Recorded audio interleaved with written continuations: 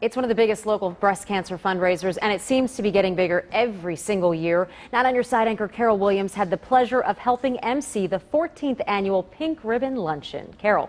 Julie, it really was a pleasure. Thanks to Good Morning America anchor Robin Roberts, the Pink Ribbon Luncheon raised more money than ever before. And I did manage to steal a few minutes with Robin. Every year, it's a sea of pink, mostly women. And in the middle of it all, broadcaster and former Bengal Chris Collinsworth. I think right at 1,700, this is the biggest crowd we've ever had. Raising money for the Chris Collinsworth ProScan Fund, helping provide mammograms to low-income women. The big draw, breast cancer survivor Robin Roberts. We have been begging Robin Roberts forever to come. They probably feel like they know her, and that's part of their family because they sort of lived along with her. My job is to help with a live auction, including a batting session with Todd Frazier. But when it comes to raising money for breast cancer, Robin was the star, pulling in $20,000 for a visit to GMA. I'm hanging out with Carol. Oh, yeah.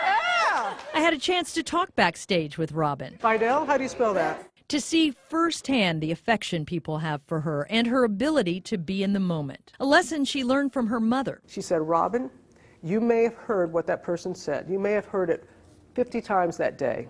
That's that person's first time to tell you. So you act like it's the first time that you've heard it. And ever since that moment, Robin says breast cancer has made her more compassionate. She says she is humbled by people's affection for her. Do you feel the love? yes, I feel it and I love it. I love it. Love it.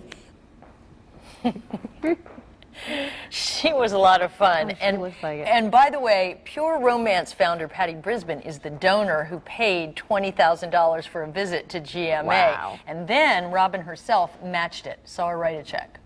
Are you kidding me? No, I'm serious. Incredibly generous. Wow. Okay, so everyone at home is probably thinking, one, how's Robin's health today, and was she as nice as she seems? Yes, she really was as nice as she seems. And it's been 3 years since she had a form of leukemia. That was her second round of health problems. She said this year is actually when life started to get fun again. And she said she's really back to feeling like herself. And you could see it in that interview right there. Yeah, Her you spirit really is could. there. All right, Carol, thanks.